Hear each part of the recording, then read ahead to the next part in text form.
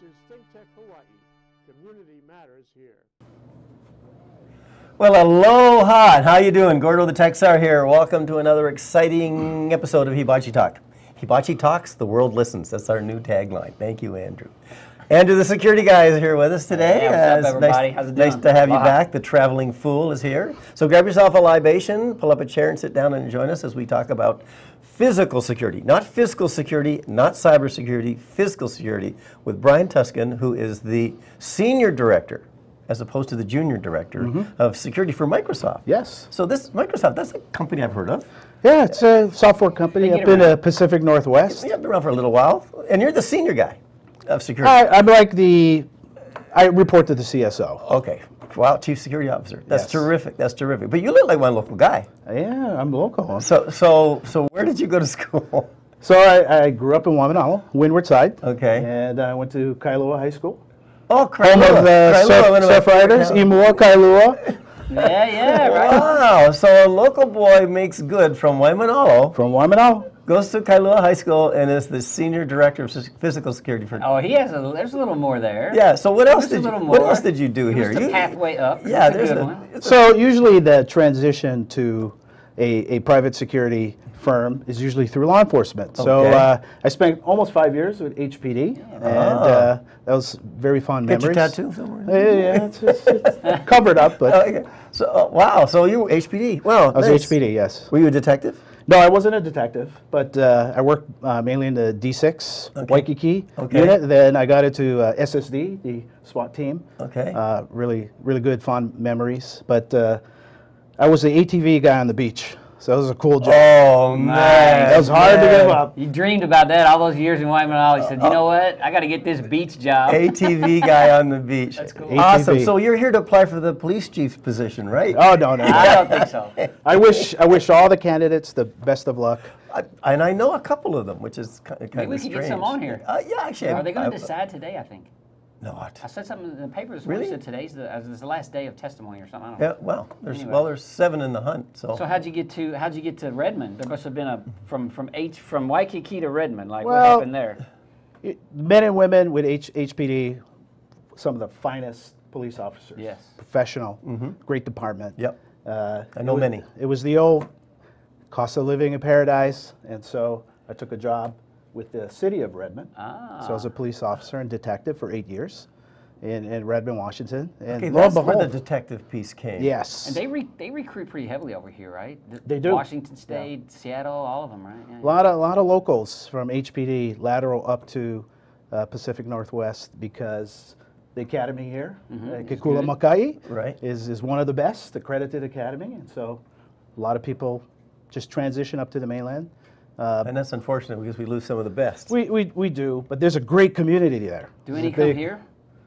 Like from there?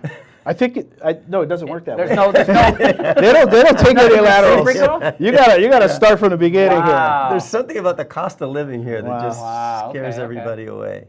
So, but what possessed you to get into the police force? I this was business? always interested in law enforcement Okay. because at Kailua High School I was in the Air Force ROTC. Okay. And so serving was something I wanted to do, and I applied to HPD when I was 23. Okay.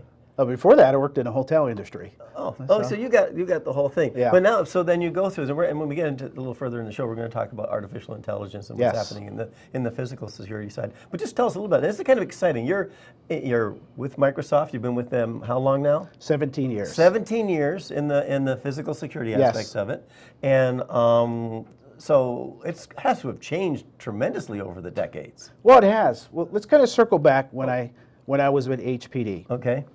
I was fascinated by computers. Okay. So I was the first. They didn't have any though. They did. They have wangs. Desk, really? terminal, mainframes. VS65, and Okay. they had the mainframe, They had the mainframe. Really? which they still have, by the way. So I was one of the first to get a laptop, a Tandy. Didn't have a hard drive, dual floppy, and we got a form filler, and we wrote a report. So I could write so many reports than the typewriter. Okay. So we had a little Hui. There's about 10 of us that got the computers, and then we bought a dot matrix printer, put it in. This was the old station in King Street. Oh, the one way over. Yes. Yeah. Before we moved to the new one. Yeah. And we had this little geek club And I still remember there was a more senior officer, and he's just like, "What are you using that computer?" And I said, "This is the future." And I was just a young 23-year-old kid, and I said, "This is the future." And from that early time on, the power of computing is what really excited me. So my transition to Redmond, which in their backyard, is Microsoft. Right. So I was mostly a detective, city of Redmond, did a lot of cases with the Microsoft Corporation. And 17 years ago, you know, I did a really big case. They offered me a job. They were bringing in law enforcement, retired law enforcement, existing law enforcement, came in and never looked back. Wow. That's a cool, So they cool story. so they kind of took you from the same way the Correct. Redmond took you from Hawaii. They sort of took you from Redmond. Same thing, same thing. Wow, that's love kind it. of neat. So Good I mean, in story. 17 years, you obviously like it there. Love it. It's Yeah. a wonderful company. Yeah, it's. I think it has legs. How did it start? Because I know when we first met, I mean, I remember the SOC was there. We came up and saw some of this stuff. SOC, what is that? You, Tell me the what this- Security Ops Center. Okay, Which see. I think you guys built one of the first Correct. ones. They had global. So how'd that start What for is you? a SOC, You know, you Security walked Ops in Center? and you got all these resources, right? How'd it start? Think of in physical security, for those that are not familiar, you need some sort of command and control center. So they call it a SOC, Security Operations Center. So about 12 years ago, we configured or rebuilt our Life Safety Control Center, which was a standalone center. You see a lot of that here. You've got apartment buildings, hotels, where they just have their own command center Their within little the security building. office somewhere or command center or whatever. No different than Microsoft. We had all around the world these little command centers. So what we did is we consolidated about 15 or 20 of these centers into 3. We boiled it down to 3 operation centers. And the main one was in Redmond, Washington, just outside of Seattle. And by doing that, the consolidation, you needed to be on the same network, high availability, you know, if stuff happens, but it gave us redundancy. So if something happened in one center, the other one is hot, it could run, it could take operational control, but it could run the 850 sites we have all over the world. Wow. And those operation centers are not in the same country. I mean, you don't have them all in Correct. the U.S. You Correct. distributed them. They were distributed. So we had one in the US, one in the UK, in Thames Valley, just outside of London, and one in Hyderabad, India. Okay. Yeah, I remember coming up there. We actually did a demo where they did an event in Redmond Park. I think it was out in the park lot. I was there. But it was handled from the London. Remember, Yes. you actually did a complete failure of the Redmond site. Everything goes black. All the people left the room, and the team from London handled the entire event. It was amazing. So we're doing that as long as, This you know, was a long time ago. 12 years ago. Yeah, that was, and that I was going to say that is well over 10 years ago that Correct. when we saw that happening. So think of that technology that they had then. I'm just sitting here like Okay. getting. So we're headed to mono- the future So we're heading to the technology future. today, so but where it's going. that's So where it started. So you've still got the 3 operations center. They're manned 24/7. So no, we don't have 3. So as technology evolved, Okay. the cloud, and we're going to talk more about Yeah. that, you start using more cloud, software as a service, infrastructure, platform as a service.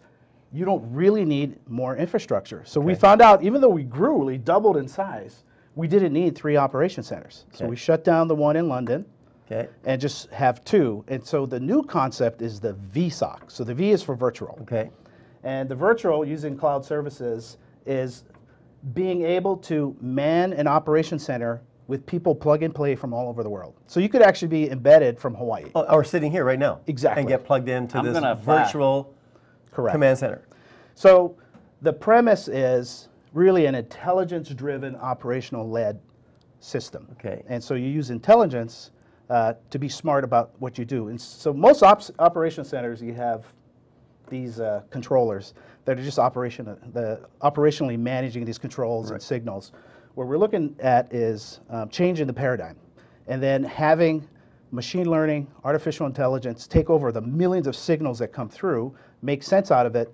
So it's a fusion center. So you fuse Okay. these experts in this room, and you can plug and play from all over the world to make decisions, effective decisions on crisis management, emergency management. So you're not just doing signal mitigation, you're actually managing crises. Okay, so explain for our viewers, what's signal mitigation? So signal great term. mitigation, think of for anyone that has to access a building, like Hawaii has a lot of hard keys, but there's some folks that put in card keys.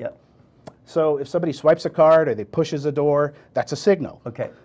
If you have some sort of low voltage device that triggers something, duress alarms, with an infrastructure as big as ours, we have, you know, over 20,000 cameras. Yeah, how many doors must you have as well? Thousands. Thousands of doors, 20,000 cameras. Thousands. Access control using, well, changing now. Right. So access control, there's the usual players out there. And we currently use Linnell. It's a good product. But if you really look at where the future is headed, the future is really built off of Active Directory, which is you know, Microsoft base product that we use, and then getting away from card readers. So you see everybody with their card. Right. We're getting away from cards, but the readers will be different. Readers will be different. Think about using facial recognition. So 3D facial recognition.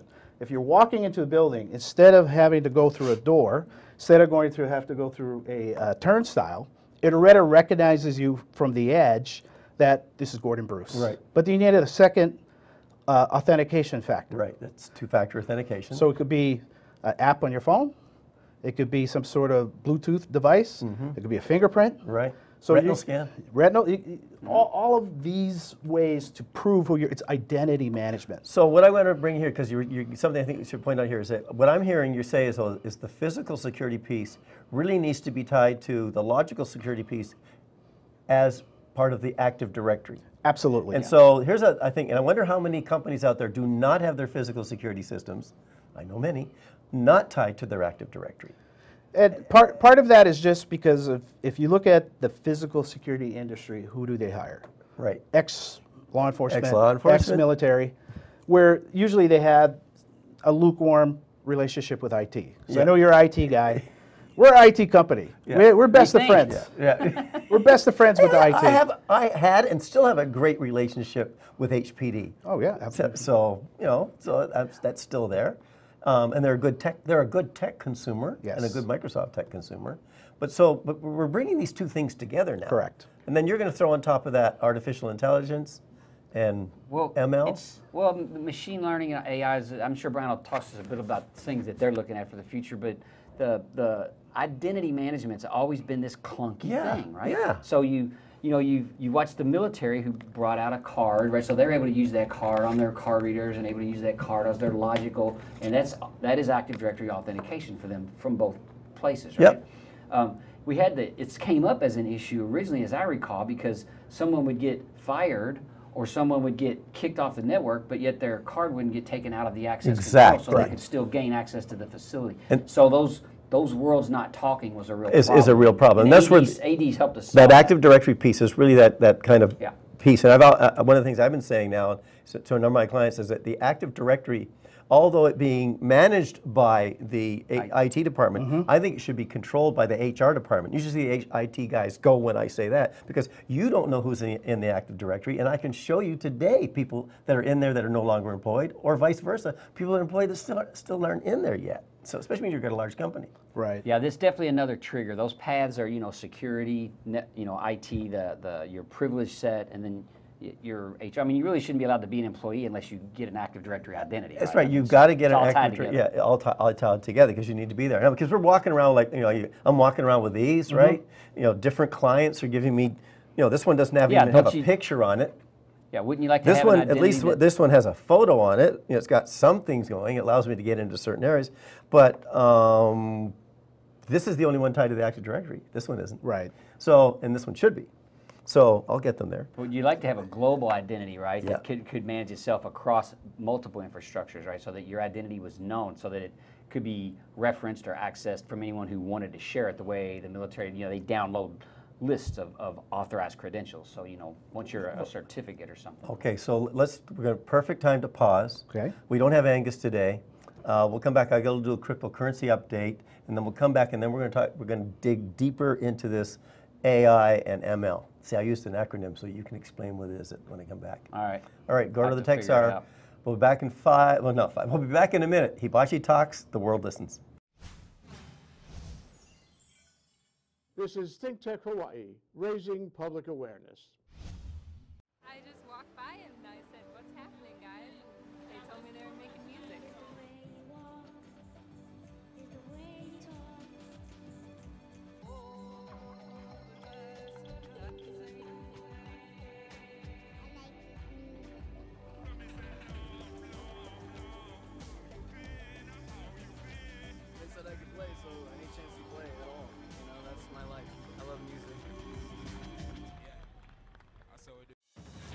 Match day is no ordinary day.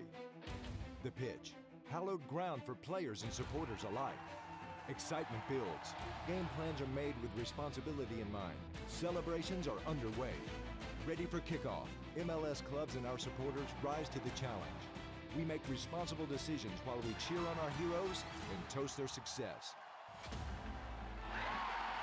Elevate your match day experience. If you drink, never drive. Aloha, Gordo the Texar here. Welcome back to Hibachi Talk. We have Brian Tuscan here from Microsoft, the Senior Director of Security, Physical Security over there. Andrew, the security guy. We're going to get into, what? I said, hey, everybody. I thought I got your name wrong. We're going to get into artificial intelligence, which I have none of, and into machine learning in just a second. But I always do a little cryptocurrency update of the week, that kind of stuff, and what's going on. So last week we were talking about the fact that China was closing down all of their exchanges and so on, and getting out of it. And so it didn't take long. So China's leaving the cryptocurrency exchange business, but they haven't left the mining business because that's where they make all the money.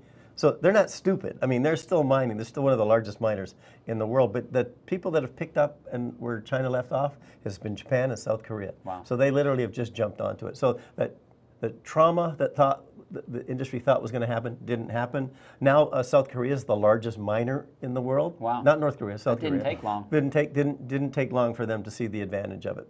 Cryptocurrency is still trading at about $1.4 billion right now today. So it's a rocky ride, but it's still hanging in there. It went from, whatever was, I think it dropped, I saw it down to like $19 maybe late last week, and now it's back up in the 20s. So $19 for... Wait, which one? No, you're talking about your investment. Oh, yeah. Yeah, it's $4,300. Bitcoin's 43, up so, about so was... But maybe it went down to 3,500 or something. Yeah, it did. It dropped down to 3,200, and then and that happened real fast, and then it's creeped its way back up. Yeah, so it recovered fine. Yeah, you're just thinking of all the money you made on the one I gave you. Yeah, one on the show. Yeah, we did a live transfer. Anyway, we'll talk about Microsoft's physical security and so on. But let's tell us now. You said it's moving forward now, more into the more global cloud, less physical presence, more mobile, I would think, and so on. So, what's this? How's this artificial intelligence and machine learning and all that work? I think Brian's going to have a lot more visibility on it than I do, but I mean, it's sort of the buzz of technology industries across the spectrum of technology industries today, and security's definitely a player in that game, and retail's taken advantage of it early on, but for the physical security side, related to access control, related to identity management, and people moving, like how many people do you have moving at any one time in your organization? Thousands, I'm guessing. Just travelers, we can have 7 to 10,000. 7 to 10,000. A day. So 7 to 10,000 Microsoft employees who are traveling a day. So if you think about trying to keep them safe, right, where they're going, right, is it safe to go there? Is there anything happening there? A flood, a tsunami, whatever, all that kind of stuff to try to keep these people safe that he has to work on. You've got to gather all this intelligence to make good decisions, and a human just can't handle it. So, what's going to happen in that world? Let's do a quick history. Back in the 80s, you had mainframe computers, right? You literally had to drive to work to do your job, because they're connected to these terminals. You had the mainframe, and exactly 10 years later, the PC came out. So that's where Microsoft dominated. PC in every home, every business. 10 years, pretty much to the date, you had web browsing. So you had Google, Chrome dominating, and it's the disruption. So the third disruption was mobile. So you don't really need a browser, you just need a mobile phone. Right here. Yep. So the fourth disruption, apps, fourth disruption is really going to be autonomy, machine learning, artificial intelligence. We're already seeing it now, but it's going to be the commonplace. So you have Watson, you have what Google has, you have Microsoft's Azure. Right. So when I talk about machine learning in the physical security space, because we're closely aligned to logical, two separate groups, but they're morphing closer and closer together because you have to rely on each other. You have all these edge devices that are vulnerable because they're physical devices. It can be hacked. So we rely on our infrastructure with our logical team, the cyber team. But let's get back to where we think artificial intelligence is going to come into play. Think about data. So when you think about data, big data, data is the new currency. It's the new oil. It's the new electricity. No doubt the new blockchain. The blockchain is nothing but data. It's data. It's all data. And so you have all these data points. I mean, even in Hawaii, you have some sort of IP device that is, data's just sitting there. Yep. You throw it into a machine because it can think faster than a human, and then what spits out of that is consumable. So what we're looking at for trending analysis, think about it, if you have thousands of access control points, you really want to focus on the most high-risk areas, right? If it's a cafeteria, people going in and out, you really don't care about that if it's during lunchtime. But if it's an executive area. So using the artificial intelligence, and we're working with a strategic partner, Johnson Controls. We've been working with them for at least 2 years as they merged with Tyco. That's right. A year ago. Yep, Tyco. So now you have the smart buildings, and then you have the smart security, all coming together, and we're working on some really amazing solutions in our virtualized security operations center with Johnson Controls. So what we're trying to do is be the industry recognized leader for where this is going to go. For the physical security aspects of what's going on. Yes. And what do you think it means? What's it look like? Will the walls come down? So Will the doors be open? What do you think it means? Yes. So most people look at security as protecting the facility. You don't want, it's beyond the facility. It's the environment. It's the environment, it's us. Correct. And so you could literally bring down certain walls because you're protecting the environment. So as you drive onto the campus, you already have a camera view of your face that's going through the AI and machine learning that goes, this person is authorized to be here. And so you will have a guard with HoloLens, 3D glasses. The evolution of the 3D glasses, it will get down to about the size of these glasses to even an implant or a contact size. And so when it helps you become part of the artificial intelligence phenomena. This is kind of robotics as well. Schema. So we've thrown in a little bit of robotics into this and so on. Yes. But what about, okay, there's a lot of people out there that are concerned about, well, wait a minute, now you're watching over everything. I don't want my privacy compromised. Well, so yes, privacy is very important. So, I mean, and that's a big kickback. You know, a lot of people don't want cameras in Waikiki. They don't want them in these locations because, well, I don't want, you're invading my privacy. By the way, no one has. If they think they've got privacy, they're crazy. But anyway, I still hear it all the time. Well, being in Hawaii, you understand the state and the rules of the city, county. We're a global company. So we have to respect all the rules of privacy in every country. You know, the EU has high privacy, but you know, in Asia. So every country has conditions of what we can record or even storage of cloud data. Okay. It has to be regulated. And so how we use it as a whole for Microsoft, you know, internally, is privacy is of the highest importance. You must have a boatload of attorneys. The thing about security, though, like you said, is it actually gives you more. It actually guarantees your identity in a lot of ways because we know that wasn't you doing this because you were here, because we know who you were. Right. And so that identity management piece is really this sort of this threshold for physical security. You know, the understanding of... you're singing to the choir here, but I still can't convince a number of people. I still get the pushback, is that you're invading my privacy by putting in these access controls that are telling people where I went. We're going to always have those types because they're up to no good. See? They're really worried. They're really worried about their behavior. Tell that to the CEO. The reason you don't like that is because you're up to no good.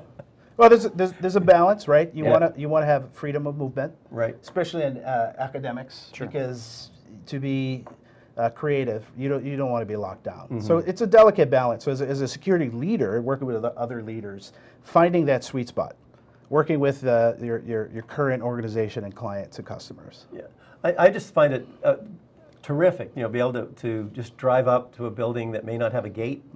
And then within the seconds that you're coming up, you go through and you're on to the next location where you can go within the campus. Well, as you drive up, as long as it knows you and you're right. If you're not, then the gate appears. Then that's comes you need that immediately out of the ground. You may like a baller. You may need that physical barrier depending on the asset, the threat. You know, the appetite for the asset. But this ubiquitous knowing, and people have kind of lost. They forget there's really no privacy expectation at work.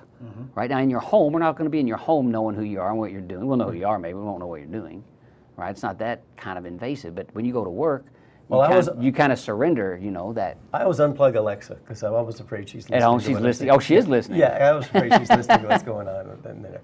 So the machine learning part. Now, what's happening on this machine learning piece? Well, as we have a bunch of data scientists with our Johnson Control partners in Ireland. So we got about 50 engineers working on they call it Tycho as a service.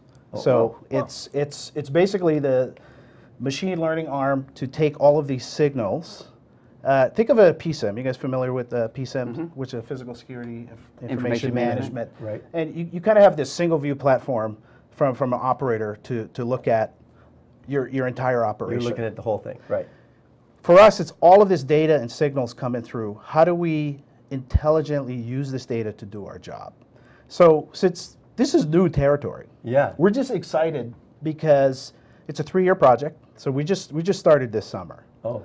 And so maybe get me back on the show. I can give you a progress like report. Maybe next time you're out for annual update. Yes. And the cool thing about machine learning is the machines, in the gathering of the data and the parsing through the data, they actually decide what to do with it.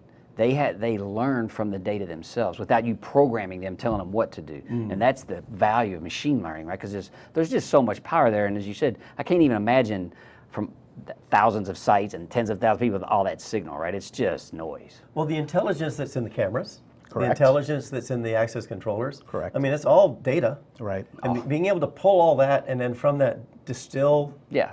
Distill what's valuable, what's valuable, important, and what why. you need to be alerted to. I'm thinking of what happened in Vegas. You know, if we had this machine learning intelligence, there may have been a flag that suitcases keep coming in, but no suitcases going out, or any of those kinds of things.